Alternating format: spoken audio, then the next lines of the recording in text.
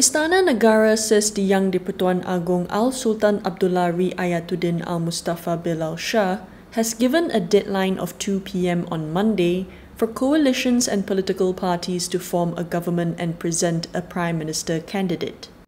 In a statement issued on Sunday, Comptroller of the Royal Household Datuk Seri Ahmad Fadil Shamsuddin says Istana Negara accepts the official results of the 15th general election and that the document submitted by the Election Commission Chairman Tan Sri Abdul Ghani Saleh clearly states no political party had managed to gain the simple majority to form a new government.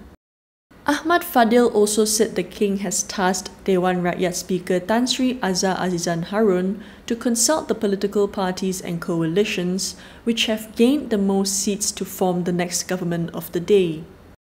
The coalition will then be asked to give a name of one MP who has the confidence of the majority of MPs in the Dewan Rakyat to be the Prime Minister, which is in line with the federal constitution.